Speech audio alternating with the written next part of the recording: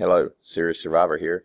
Today we're going to look at how to access routines and to run them, and also how to move what's called the PP or program pointer around in your program so you can run whatever line of code you choose to select.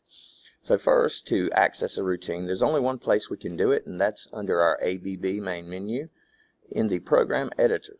When we select the program editor, it will take us here, and here I get to choose which module that I want to go into. So I'm going to select module 1 and hit show module. Now I'm inside of module 1, so I can select any of these routines to run them. So I'm going to select inspect 2 here, just a random routine, and hit show routine. So now I'm inside my routine. Now that I'm in my routine, one of the first things that I'm going to notice over here where the line numbers are is that there is no yellow arrow. You have to have a yellow arrow here, and that yellow arrow is called your program pointer. Wherever that program pointer is situated, when I engage the dead man and press play, that is the line of code it's going to run, not just the one I have highlighted. I can highlight this line of code here as often or as much as I want, but without the program pointer, it will not run that line of code.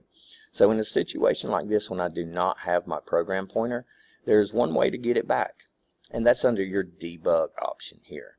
When you tap debug, it's going to bring up your menu here. And on this menu, you're going to see different selections depending on what you're doing at that moment in time.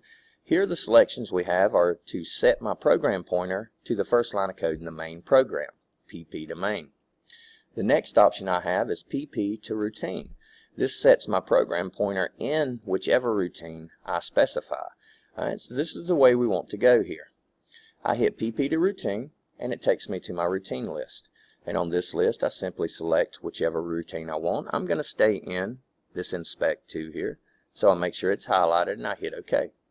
Now that I have chosen it that way, I can see that my program pointer is right here beside my first line of code. So when I engage the dead man and press my play button, it's going to run this first line of code, then the next, then the next, then the next. Let's say I want to skip the first line of code. I want to start with this move J to a predefined position, but using the asterisk or the star to define that position. I simply highlight the line of code that I want and then press PP to cursor.